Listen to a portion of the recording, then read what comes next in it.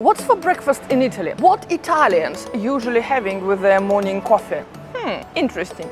This is exactly what we're going to find out today. Gotta get it right now.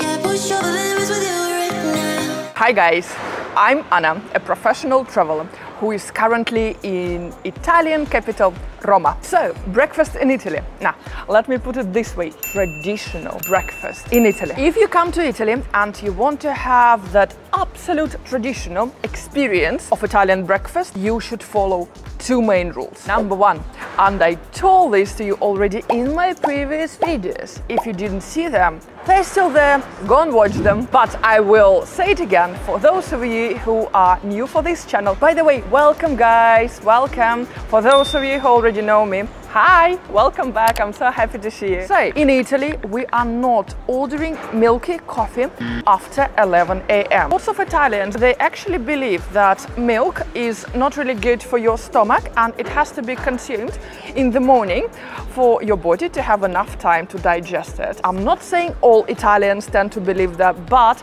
I've heard some opinions about that. And another point, guys, I tried myself once to order, like we do in London, my cappuccino with ice, and I was told that no way it's gonna be done. How can you possibly mix that hot milky cappuccino with ice? Again, I'm not saying that it's happening all the time. I know that there are some iced coffee in Italy, but just try not to order an actual ice to go together with your hot milky beverage. And yeah, you cannot order just latte in Italy. If you're ordering one latte, you will get one glass of milk, because in Italy, latte means milk. If you don't know this, guys, it means that you didn't watch my previous videos.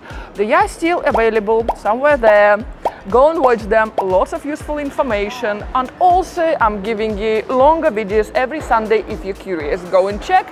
If you like them, consider subscribing to this channel. And rule number two. You said number two. When you come to Italy, forget about that huge buffet breakfast with scrambled eggs, omelets, lots of bacon and hash browns and sausages. No, Italian breakfast is totally different. Of course, lots of restaurants and cafes, they adjusted their menus for international tourists coming to visit them. And of course, you can find all this breakfast with porridge, with omelets and scrambled eggs and bacon and hash browns. Yeah, you can do it, but it's not going to be traditional Italian breakfast.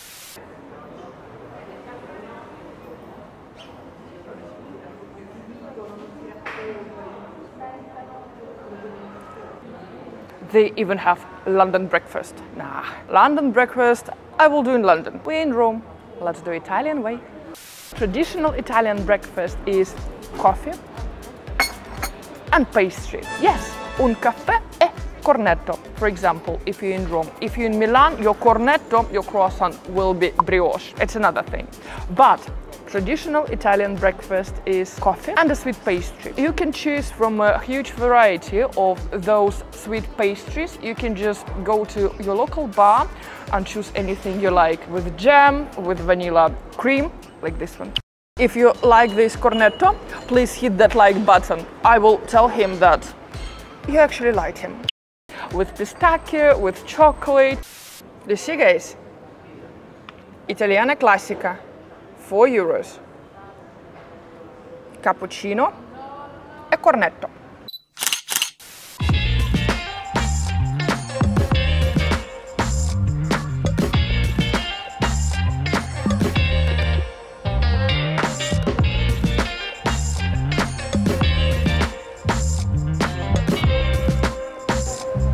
And if you want to know more about Italy or other countries, consider subscribing to this channel.